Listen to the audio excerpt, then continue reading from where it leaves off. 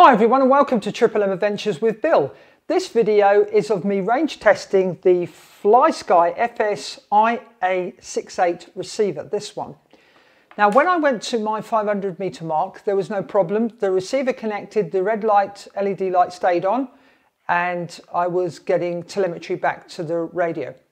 When I moved on to the 585 meter test where there are buildings and trees in the way, there was a problem. It did connect, it showed me that it connected, there was no flashing red LED, it stayed solid.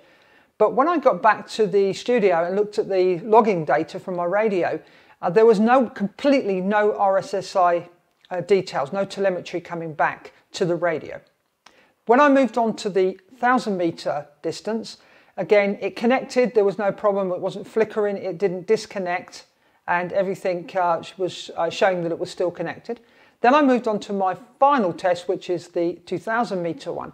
And again, it connected, I plugged in, it connected, and it stayed connected. And just what I normally do is at that distance, I lower the receiver to the ground and it still stayed connected. It only disconnected when I walked to my Land Rover and my Land Rover was between the radio and the receiver, and then it fail-safed. Now let's move on to the penetration tests. Now let's do part one of the penetration test for the FlySky FS-iA6B. Okay, I've reset my wheelie measurer and let's go.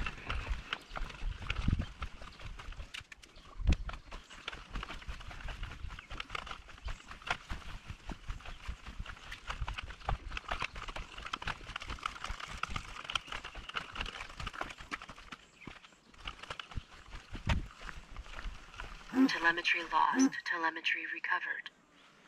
Okay, telemetry was lost at 57. Telemetry was lost at 57.7 meters, and that says 40 dB. But I didn't get any RSSI warnings. Let me carry on.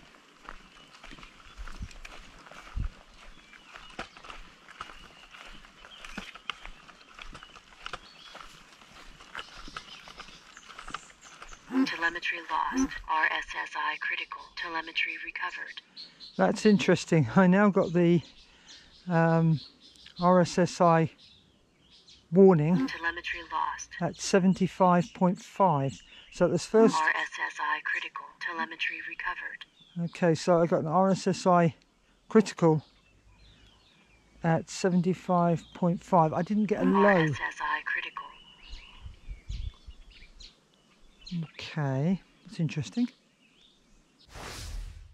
Now we're going to do part two of the penetration test of the FlySky FS-iA6B, where we're looking for fail-safe, or the LED turning off or flashing. So I've reset my wheelie tool and let's go. Again, a nice bright LED so you can see it easily.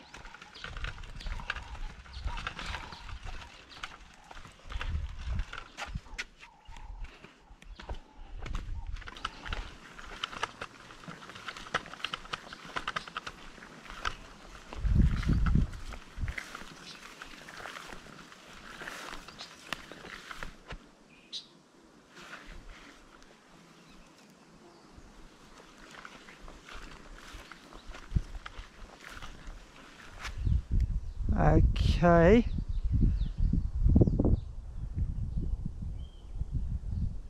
Okay, the first failsafe was at 92.6 meters, and it's, yeah, I would say that's continuous too. Yeah. Let's just back up a bit, see if we get connection. Yep, it's no, that's still.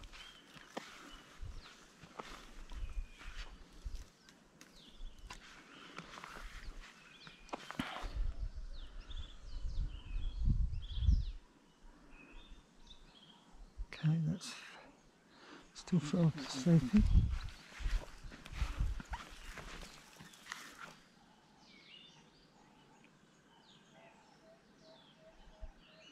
Okay, that stayed connected at 84.6. So I'm just going to go, I normally give it one chance to see it.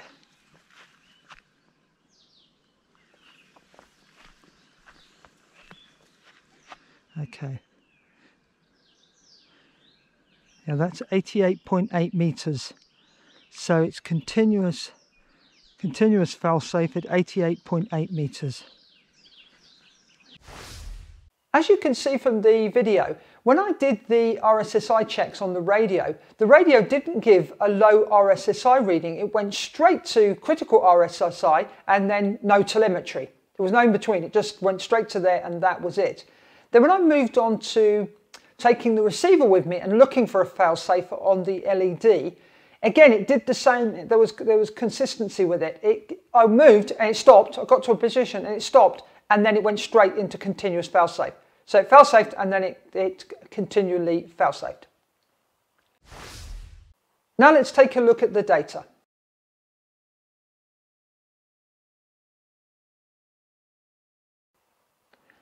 Thanks for watching this video, and if you enjoyed it, please give it a thumbs up, and if you really enjoyed it, please subscribe to my channel, and if you have any comments or questions, please leave them in the comments section below. I'd love to hear from you, and please share this video with your friends, and if there are any manufacturers out there who would like me to put their receivers through this test, please contact me so that you can send them to me so that I can test them.